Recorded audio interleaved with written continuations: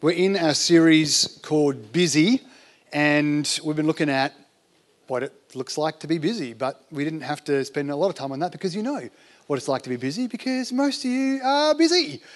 And you know the demands, the everyday regular demands of life that crowd your life, added on top of that with things like your media consumption and thousands and thousands of ads specifically targeted just to you based on your search history and how you interact with people online and those kinds of things, all vying, even battling for your attention, battling for your affection. And so we've been looking at what does it look like to be distracted? How do we overcome distraction? We looked at how do we overcome distraction when you are around people and actually be present where you are. Many of you will have had some sort of Father's Day events over the last couple of days. And it's tough when you get together with family because all the spinning plates of your week don't all of a sudden stop spinning. That social media is not going to, like those reels don't watch themselves. Those talks don't tick themselves, for example. The news cycle doesn't stop just because Father's Day. And whatever it is you're into, computer game, interest, hobbies, work even, continues to cycle around your mind. That conversation you had with that person and all of a sudden you thought of the great comeback and then you're just stewing about it. You're like, oh man, I wish I'd said this. Good or bad, I'm not suggesting you were going to slam them down, but you thought of, I should have said this. And you're still thinking about these things. It's hard to be present. We looked at that. We looked at how do you rest? How do you actually rest? We looked at Jesus and his invitation for you to come into his rest. And today, we're going to be looking at the fight for your family. So I realise we've just kind of gotten straight into it. So what I might do is pray, and then we'll have a look in Scripture about why would we be talking about fight for the family? Father's Day, I guess, is a bit of good synergy there. Didn't plan it this way, but here we are. We didn't sing Good, Good Father today, so this is what we're doing instead. But it's a big deal because even though we've looked at a bunch of these things for us individually, how do we join the battle for our affection? Because if we don't join the battle, there is already a battle for your affection. There is already a battle for your attention. If we don't join that battle and utilize the weapons that God has given us, we've already lost the battle if we don't know that it's going on and if we don't join the battle. If we're not present when we are with people, we will miss out on the depths of the joys of life and risk never really being known and never really knowing others. If we never rest, and more importantly, if we never enter into the rest of Jesus, we will always be restless. So today what we're going to be looking at is not just for ourselves, but how do we fight for these things for our family?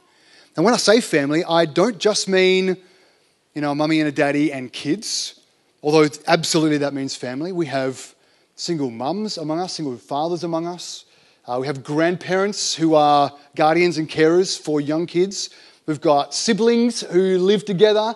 We've got a church family, brothers and sisters in Christ. And so when we look at fighting for your family, we're talking about all of our kinds of families. I know today's Father's Day. I know 100% for sure that there are people today who are having a grievous day. They're grieving today because they wish they had a good relationship with their father, or because they do have a relationship with their father and wish that they didn't have a relationship with their father, or their father's died, or they want to be a father and yet it hasn't happened for them.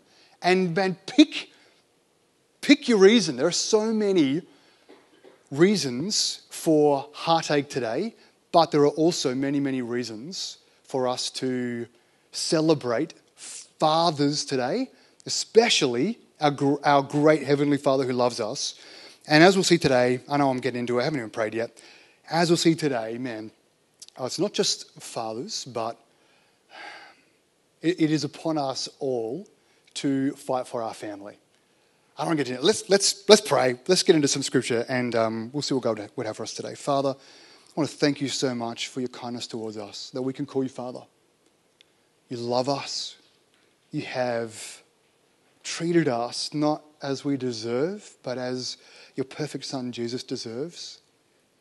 You're so wonderful to us. Help us today as we are looking into your scriptures, stepping into the battle for our attention and our affection, that we don't just battle alone, and not even just for ourselves, but we battle with you, with our family, and for our family. And so help us today to gain the mind of Christ in our thinking. Fill us with your Spirit and help us to gain understanding from your scriptures. We pray this in Jesus' name. Amen. So today, looking at fighting for your family. And even if you are a kid, this still applies to you. Although I will say that, as we'll see in Scripture, there is a particular responsibility on the strong to look after the weak. And there is a particular responsibility because of an inherent strength, physical strength, a financial strength, that there is a particular responsibility on men for their families. Let me read and help you understand why. I'm not saying there's no responsibility for anybody else. I'm saying there is a particular responsibility for the blokes. I'm going to talk about a story from Nehemiah today. Nehemiah is it's a book of the Bible. He is a guy who lived, and usually churches go through the book of Nehemiah when they're working on some sort of building project where they want money, people to rally around a common vision. We're going to go through the book of Nehemiah. Let's build this building because it's all about building. Nehemiah is one of the people of God. He's a Jew, but he's not in Jerusalem. He's not in Judah. He's not in Israel. He is in exile with most of the rest of the people of God, a conquered people. About 70 years earlier, a remnant of Jews went back to Jerusalem because the temple was in disrepair, and they're like, we've got to restore the temple. Fast forward 70 years, we're down to Nehemiah. He served King Xerxes, the ruler, like one of the biggest, most powerful rulers in the world at the time, and Nehemiah worked for him, and he loved God, and he loved Jerusalem, the city of God. That was supposed to be a city on a hill, supposed to be a banner waving high, reflecting the glory of God out to all the nations. That's what Jerusalem was supposed to be. And it was in ruins. And the wall around it was in ruins. And Nehemiah's like, man, we've got to go build Jerusalem again. And so he goes to King Xerxes and says, King, can I please go for the glory of God to build a wall so that we can rebuild this city? He didn't want to go in and rebuild the city only to then have some other conquering nation come in and destroy them or rout them again because they didn't have any defenses. So he goes to build a wall. And this is where we kind of pick it up today, because the neighboring cities and rulers didn't like that Jerusalem was being rebuilt. Certainly didn't like it was becoming a fortified city again that had defenses. That was a threat to the neighboring rulers. And so they conspired against Nehemiah and against the Jews to come and kill them all before they could establish this military outpost in their area. People of God were under significant pressure. Attacks were imminent. And here's where we pick it up in Nehemiah 4. In Judah, which is the area, like saying in South Australia, but this is in Judah, it was said, the strength of those who bear the burdens is failing. There's too much rubble. By ourselves we will not be able to rebuild the wall. And our enemies said, they will not know or see till we come among them and kill them and stop the work. So man, words going around. The wall is in disrepair. There's too much rubble. It's too hard. And our enemies are coming for us. At this time, the Jews who lived near them came from all directions and said to us 10 times, you must return to us. So in the lowest parts of the space behind the wall, in open places, that's Nehemiah, stationed the people by their clans. He put them into their families. With their swords, their spears and their bows. And I looked and arose and said to the nobles and to the officials and to the rest of the people, do not be afraid of them. Remember the Lord, who is great and awesome. And fight for your brothers, your sons, your daughters, your wives, and your homes. This is the Braveheart moment of Nehemiah, where he's up on the figurative horse and blue paint, and he's giving if we don't unite and fight, we're going to die. And so he says, here's the problem. We're on an imminent attack, but we're doing this absolute worthwhile goal for the glory of God. So here's the problem. Here's what we're going to do. Firstly, we're going to remember God, what he has done for us. Then we're going to fight for our family.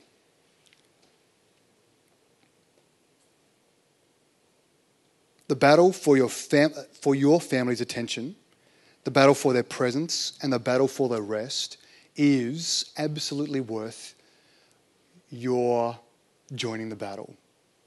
And again, I'm not just talking about, you might go, well, I don't have a husband or a wife or kids. There are many kinds of family, and all of those kinds of family need you to join the fight for them. God has placed you in your family, placed you in your household, placed you in your neighborhood, placed you in your church family, or if you're in this church family, he's placed you in a family. Brothers and sisters, and we've already identified over the last 3 weeks, there is a battle going on for each and every one of you, for your affection and for your attention.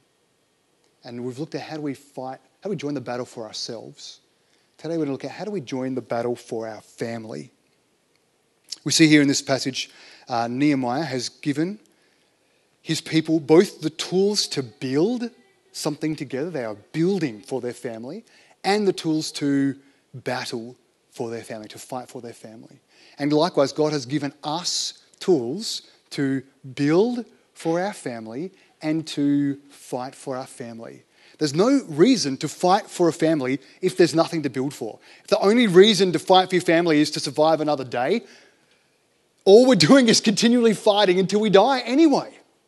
There must be something that we're building. It's not just perennial battle and then you die one day. It is God is building something. There is a common goal that we're working towards. Secondly, we understand, we have the tools, we have the weapons. We know our family's under attack. For some of you, this will come as no surprise. This is not new news. You're like, yeah, I know my family's under attack. I was catching up with a family yesterday and they were just going, Matt, Monday this happened. Tuesday, we thought someone was going to die in the family. Wednesday, this part of our house nearly blew up. They're like, something is going on. Like we are under attack. Something's happening. But even if your week's not like that family's week, you are under attack. How do we fight for our family? Nehemiah's battle was physical. They were coming with swords and bows and horses. Our battle is not physical. Our battle is spiritual. Our battle isn't against people. Let me read from Scripture. This is in Ephesians 6. We'll be in Ephesians 6 a little bit tonight.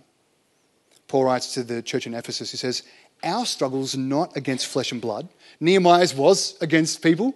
Our battle's not against flesh and blood, but against the rulers, against the authorities, against the cosmic powers of this darkness, against evil spiritual forces in the heavens. Just because we don't have people knocking at our door wanting to physically harm us doesn't mean that there aren't people battling for your attention and for your worship. This is what Jesus says of those kinds of people. He says in John 10, a thief comes only to steal and kill and destroy. I've come so that you may have life and life in abundance. You might have heard this passage preached on saying it's about the devil. It's not about the devil. Jesus tells us this is about false shepherds. People who want to come and distract you, who want to disciple you, but not disciple you into Christ-likeness, not to point you to Jesus, but to point you to them. Or to point you to get you to help build their kingdom. Not God's kingdom, grow their prestige, grow their power, grow their platform. That's the thief. And there are many of those. There are trillion-dollar companies that are experts in you. They know exactly how you think, exactly what you want. They know your search history and how you interact with people online, so that they can specifically message to you things that they want. I'm not trying to scare you. I'm just trying to help you understand the battle that's going on. In fact, I don't think we should be scared, and I'll show you how later. There are also spiritual powers and even Satan. Peter says that Satan is like a lion who prowls around looking for who he can devour. There is a spiritual battle going on, a fight for your attention and for your affection. And if you're not in the fight, you've already lost. And it's not just for us. We need to fight for our families as well. How else do we fight? Firstly, again, we need to know it's a spiritual battle. Second, we need to use what God has given us. He hasn't left us unarmed for the battle. God has given us everything we need. Firstly, let's look at 2 Timothy. God has given us a spirit, not of fear, but of power and love and self-control. We are empowered by the Holy Spirit. Every single Christian, whether you feel powerful or not, you have the Holy Spirit. Empowered by the Spirit to love, empowered by the Spirit to be disciplined, given power by the Spirit. Power without love and without self-control is chaos. You don't know what you're going to get. Power with discipline without love is incredibly dangerous. Someone who's powerful and disciplined but does not love you, that's what these false shepherds Jesus was warning us about. That's more like what they're like. If you are disciplined but don't have love and don't have power, you might have a nice life yourself but won't be very useful in the battle. If you just have love but don't have don't have power and don't have self-control, you may have great affection but little fruit. But you have been given a spirit not of timidity, not of fear, but of power and love and self-control. Power and love and self-control. The Holy Spirit is living in you. God's greatest gift is himself. And he's given you himself in the greatest of abundance. What else has he given us? We see in Ephesians 6 again, Paul writes, finally be strengthened by the Lord. I mean, you're strengthened by him because you have the Holy Spirit. But he goes on, be strengthened by the Lord and his vast strength. Put on the full armour of God so that you can stand against the schemes of the devil. Stand therefore, a little later, with the truth like a belt around your waist, righteousness like armour on your chest, and your feet sandaled with readiness for the gospel of peace. In every situation, take up the shield of faith with which you can extinguish all the flaming arrows of the evil one. Take the helmet of salvation and the sword of the Spirit, which is the word of God. It says, you are already in a spiritual battle, and God has gifted you armour and weaponry for the battle.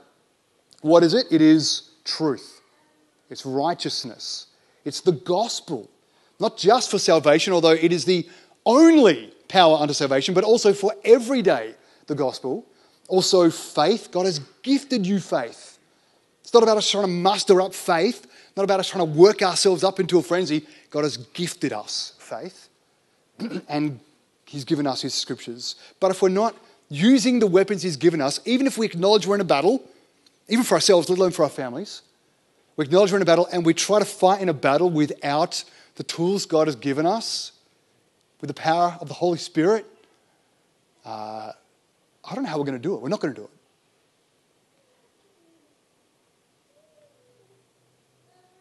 It says, for this reason, take up the full armour of God, all of it.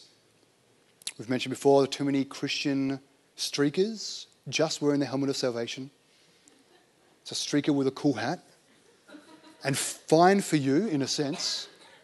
But what hope do you have of fighting for your family when all you're wearing is a helmet? It's not going to happen.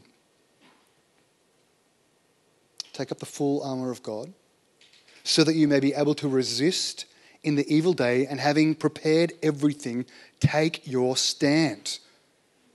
And he finishes the thought, pray at all times in the Spirit with every prayer and request. Stay alert with all perseverance and intercession for all the saints. So say, man, you have the Holy Spirit, power, love, self-control. We need all of those things.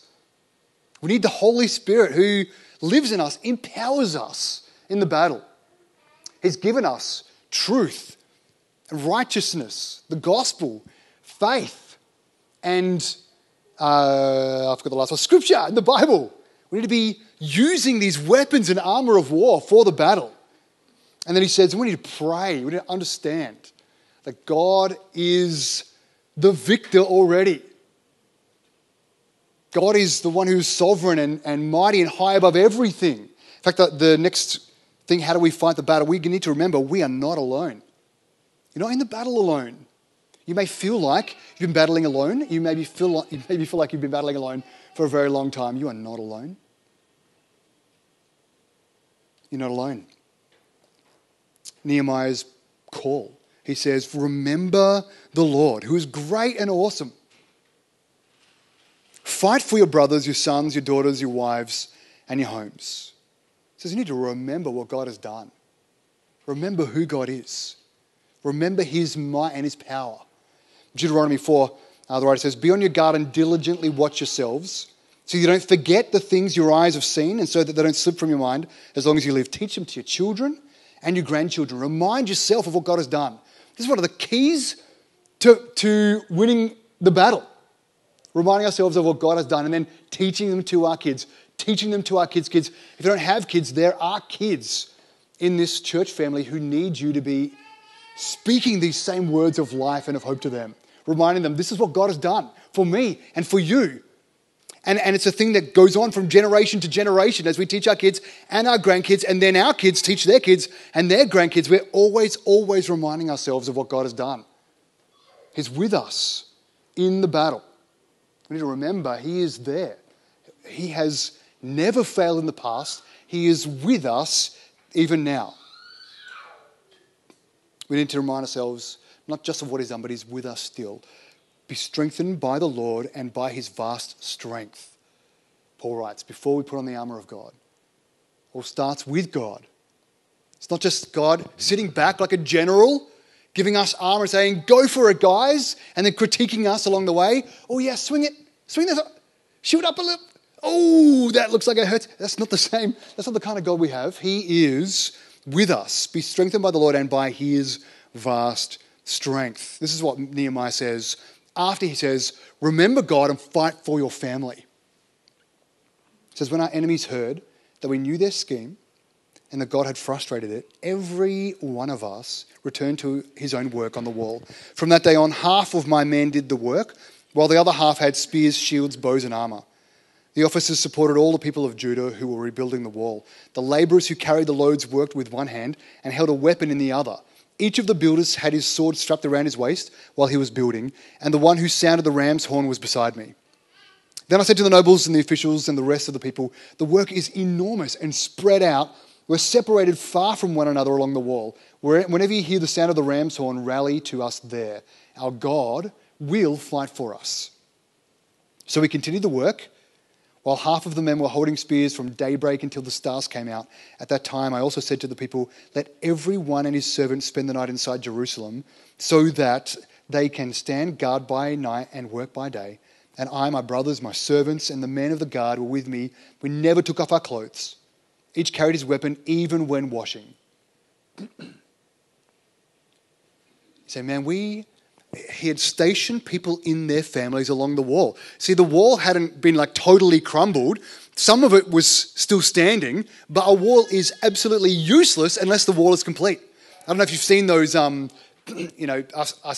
pops up every, couple of months around the internet, a picture of a gate, but with no fence either side. People saying how useless is a gate with no fence. That's the same amount of usefulness as a wall with giant holes in it to defend a city. And so it stationed families with their families at all of the broken down parts of the wall. But man, the wall went all the way around the city. It was vast. The work was massive. And each family couldn't just battle alone. It wasn't like the families were these kind of discrete atomistic units that had nothing to do with one another and, oh, this is my section, that's your section. If you get attacked, we're just going to stay over here.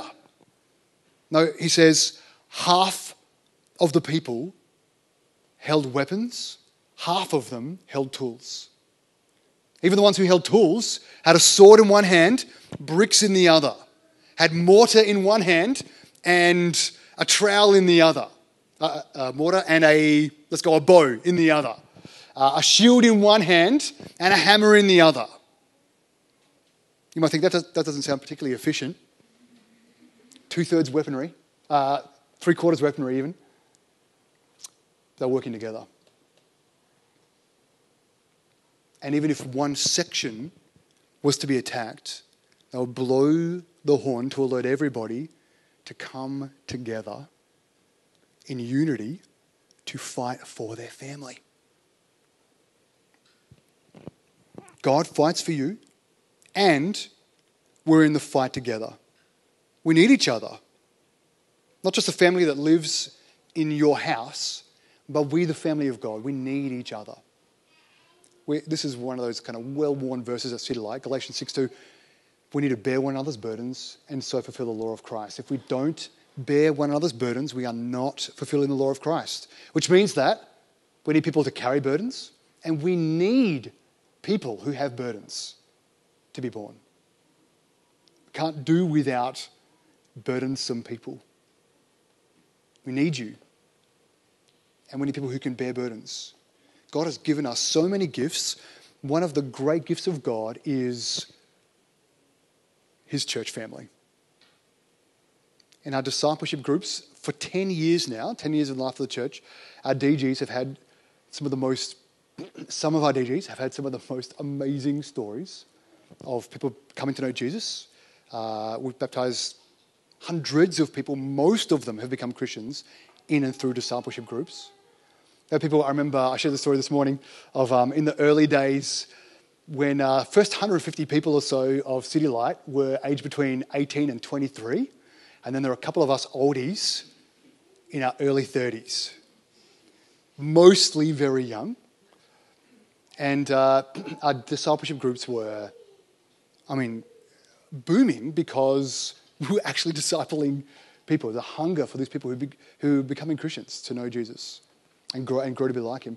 Had an older gentleman go and visit one of our young men's discipleship group. Most of these guys would have been 19 years old. And he comes to me afterwards, very mature, very wise. I respect this guy so much. And he said to me, "You have got a huge problem in your church." And I was like, I need to hear what you have to say. And he said, "I went to this discipleship group. Almost every one of these young blokes was confessing about various things that they were struggling with, sin that they were wanting to overcome, and it's just rampant." And I said, that's one way of looking at it.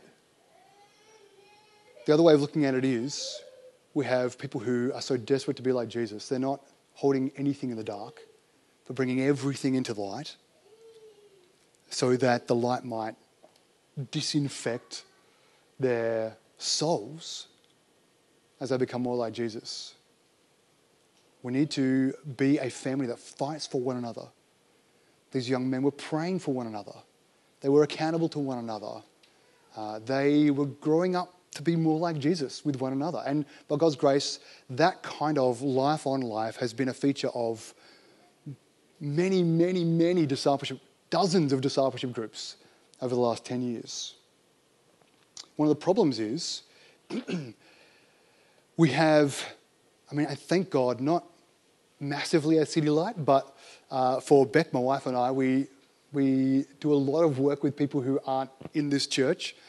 And one of the things that we find over and over and over again is, especially in families, but even in churches, is men in particular who are not fighting for their family, not fighting for their wife and for their kids, not fighting for their church family. And I couldn't tell you how many hours a week I'm spending with people, blokes and wives and kids, from families that have not fought for one another. Men in particular who they're not building and they're not defending. They don't have a hammer and they don't have a sword or a shield. Men who have either stopped trying, given up, or even boosted themselves. It's a shocker, actually.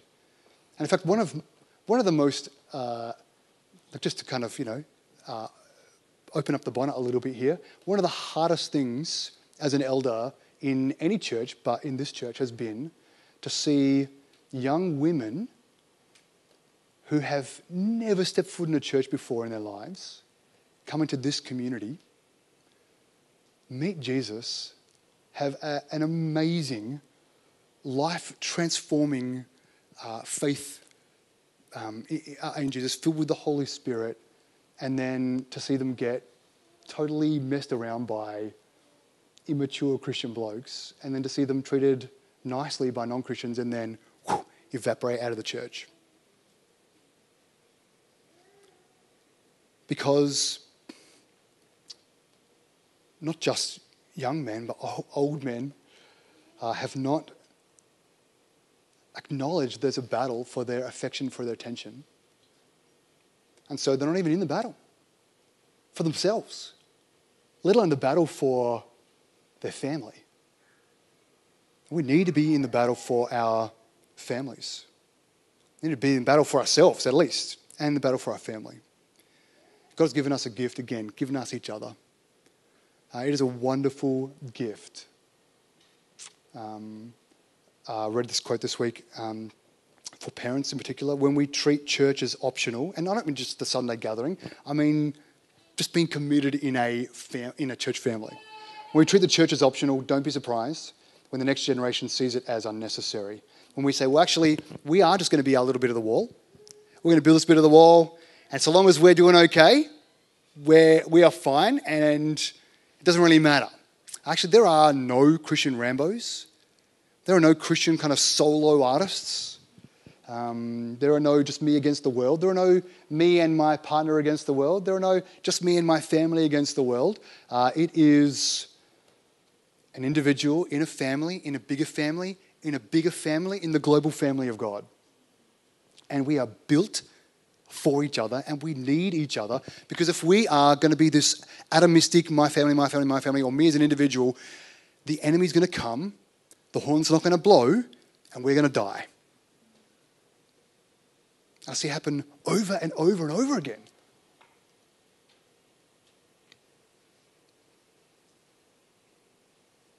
What are we fighting for?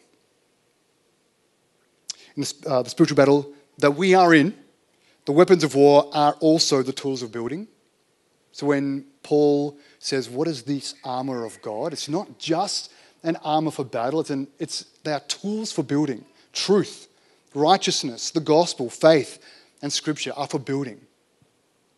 It is very easy to have unity with one another when there's an existential threat. For the people of God, the Jews in Nehemiah's time, he could get up and say, hey guys, if we don't do this together, if we don't pursue and maintain our unity, not only are you going to die, we are all going to die.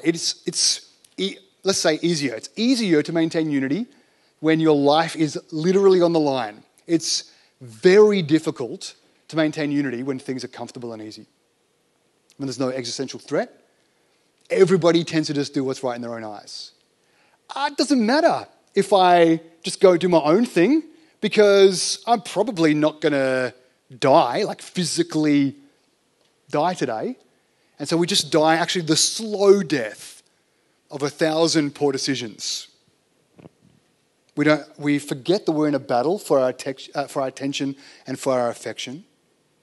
We forget that we are called to... No, we're not called to unity. We are unified in Christ. We are already united with one another because we are already united in Christ. So the question isn't, are we united or not? The question is, what is the quality and caliber of our union? Because we are already united in Christ. In Nehemiah, they have this common goal, live. But it's not just live, it's rebuild the wall so we can rebuild the city so that the glory of God can once again be a banner waved high, city on a hill for the whole world to see the goodness of God who loves them. And we forget that we also have a common goal, which is also the glory of God, which is also our own Christ-likeness. And because we are united to one another and because we love our brothers and sisters, our family, we want to fight for their holiness too. Instead, when it becomes comfortable, when we're in peacetime, we start to compare our lives to one another. Oh, that person's got that and I don't have that. Or life's so easy for them and so difficult for me. Or we start to compete with one another. Oh, you think you're good, I'm going to try this thing. Or small issues become big issues because we know there's a battle going on somewhere. We feel the battle, we feel the effects of the fight. We're picking the wrong battles. Instead of fighting for our family, we start fighting our family. Because we forget what unites us. It's very difficult to maintain unity when it's comfortable. Easier to maintain unity in the fight when there's a battle going on. How difficult is it and how dangerous is it to not maintain unity when there is a battle going on but we think we're comfortable? Life's easy. I can just cruise and I don't, like it's not like there's a big gaping hole in the wall in front of me and an enemy standing right there with an arrow pointed at my face. But in a spiritual sense, that's exactly what it's like. We need each other. We have this primary overarching goal, the glory of God. We are in the battle, even though our material lives, physical lives seem so comfortable. The battle for your attention and for your affection, for your worship, and for the worship of your family is raging. And many of us have not joined the battle. And many of us who see the battle have not picked up the weapons that God has gifted us to actually go and win the battle. Truth is, you're not alone because God has given you us together. And we are not alone because God fights for us. Again, let me read that last part from Nehemiah. Whenever you hear the sound of the ram's horn, rally to us there. Our God will fight for us. So we continued the work. Well, half of the men were holding spears from daybreak until the stars came out. And it's hard work. It's not easy. I said before, we need burdensome people. You might have heard that and gone, what? That's not what our culture does. Our culture sidelines all the burdensome people. Go hang out in this hospital together or institution together or just over there so that we can maintain our comfort. No. We are made for one another. We need one another. We need burdens and burden bearers because we're in the fight together. And God is in the fight with us. And the best news of all, He's already won the fight. This is one of the reasons that Nehemiah tells his people, remind yourself what God has done. He never loses. Remind yourself God is in the battle with us right now. He never loses. Remind yourself of what those good works that God has prepared in advance for you to walk in so that we're not just never-ending battle, but we're actually building with the one hand even though we're defending with the other. Tonight I want to invite you, if you haven't already, to join the battle and fight for your family. This is not a call to physical arms. I'm not trying to G you up. I'm just trying to help you understand there is already a battle going on for your affection, for your attention, and for your family's attention and affection. We don't want to be complacent. We don't want to grow comfortable and lazy. But we've been given a spirit of power and love and self-discipline. So we want to be disciplined in our love, disciplined in our exercise of power. We want to pick up those weapons of war, which are not violent. Join God in the battle and win. What does winning look like? It looks like the glory of God. It looks like us growing together in the likeness of Jesus. Let's pray together. Father, I want to thank you for your scriptures. Thank you that you fight for us. Jesus has won the battle already. Again, you're such a good God, so loving. Just want to acknowledge your power and your might today. You're glorious and high above all things. Do as you please, and you please to love us, consider us, be with us. God, you're so good. Help us to understand your goodness. Please, would you remind us of your goodness and your power? Help us to keep in step with your Spirit, not to be timid, not to shy away from the battle that's already going on, but to pick up those weapons of war you've given us, to go and fight with you for your glory, for our joy, and for the good of our family. Help us to love our family so much that we desire their good enough for us to join the battle on their behalf. Father, help us to link arms as brothers and sisters, to live into the unity we already have in Jesus. Father, help us to not get distracted, not to get discouraged,